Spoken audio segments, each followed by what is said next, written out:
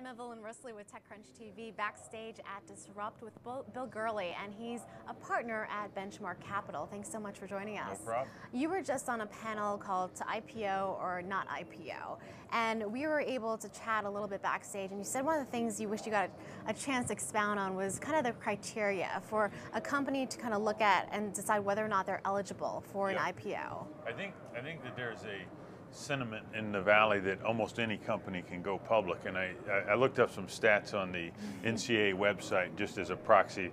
You know, one in, I think, 1,250 high school football players makes it to the pros. It's just like that, And I think there's something like that. There's a scarcity of people that actually are going to get a business that has enough strategic defensibility, that has the right profitability, that can generate cash flow and grow, that it's going to get Wall Street's interest to go out. And I think that people, have a lot of attitudes that have come from watching the internet bubble in the late 90s. Yeah, it's certainly not 1999 oh, well, that'll anymore. be a healthy market when anyone can go out, right? Yeah. And there's, Michael Grimes on stage was talking about very strong correlation between the companies that are getting out right now and their profitability. I think of the 25 or 30 this year, only 3 were not profitable at the time of going out. And so part of what's going on is I think people are realizing that in order to be able to go public, you're going to have to deliver bottom line operating results, which not everybody wants to do, at a particular stage in their company. And you said when a company is looking at deciding this year between an IPO or maybe getting acquired or something like that, the valuations for IPO are richer than acquisitions. I think over time, you think that's still true? I do. Over time, I think you'll see, the cyclical way where that'll change. Yeah.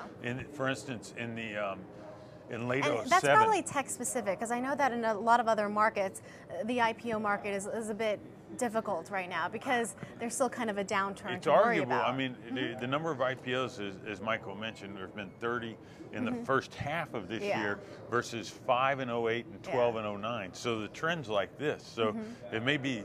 What is the rough size of those IPOs?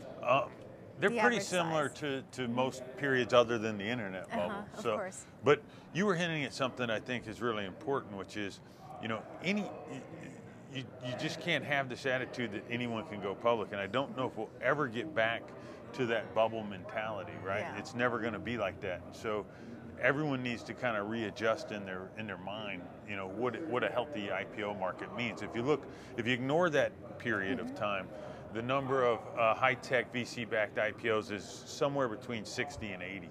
Okay. And so if we end up, we've done 30 this year, if we end up doing 20 in Q4, you could be at 50. You're not wildly off of that median.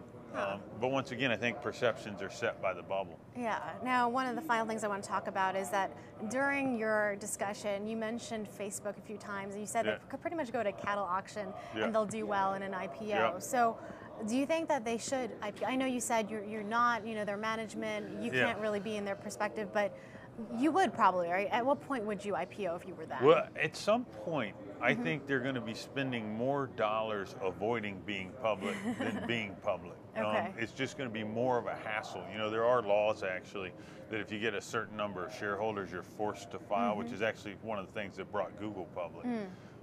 And so the country, if there's enough shareholders, enough people involved, the government wants it to be managed in a way where there's protection for shareholders, which is what the IPO market's all about. Yeah. So I think that's the point in time at which, almost regardless of what they think. But look, once again, I think it's really important to say Mark Zuckerberg has created an amazing company. He gets to do whatever he wants, and if he doesn't want to be public, he doesn't have to be public. For some reckless gambling here, what year do you think they're going to IPO? What should be their rough valuation? Well, yesterday one of their board members said 012, and yesterday someone said 33. I mean, there's trades taking place, so we know there's almost enough trades taking place you can trust the valuation of those trades. Going back to one of the things you brought up earlier on this IPO versus M&A, in the late 07, there were a lot of billion-dollar M&A. Right now, you're not seeing that. The multiples of the big acquirers are down, and you're seeing companies do really well in the IPO market. And then another interesting thing is there's with Data Domain and ArcSight and 3PAR, you've seen companies go public, establish a valuation, and then get an M&A premium on top of that. Okay. So even though they ended up selling, I think they were way better off having gone public prior to the sale to let the market establish a price and then get a premium. And one last thing most entrepreneurs probably don't know, when you do a public merger, there's no escrow. Yeah. And most private ones have 10 to 15% escrow, so that's even another part of the price that doesn't, that's advantageous to the public side. Gotcha. Well, thanks so much. Really appreciate it, Bill. No problem. Once again, Good to see you. My guest today is Bill Gurley of Benchmark Capital.